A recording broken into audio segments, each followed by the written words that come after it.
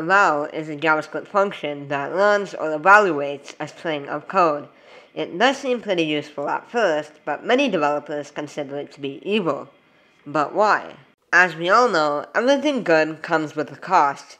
Well, except subscribing, which is completely free and helps the channel out. In Eval's case, the costs are performance, security, and debugging. First, let's look at performance.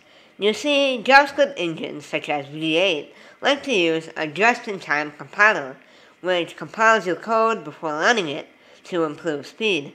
The problem with Eval is that the compiler doesn't know the value of the string until the code is run, so JavaScript has to interpret that string at runtime. This tends to be very expensive in performance, especially if the string is complex.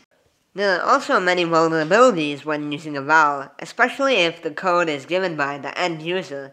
They can quite literally crash your program, and even worse, steal or destroy your data.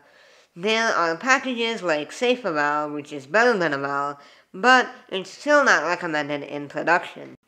And finally, Eval code is hard to debug.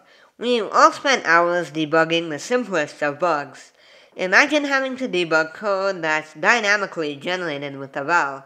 This can be a pain, especially when having to debug complex code that changes based on many factors. So, I'm not saying Eval is bad and you should never use it. It's just that Eval does more harm than good if not used correctly. There are legitimate use cases for Eval, mostly in low-level interpreters and command lines.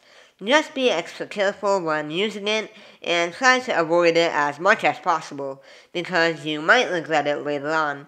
Thanks for watching, and I'll see you in the next one.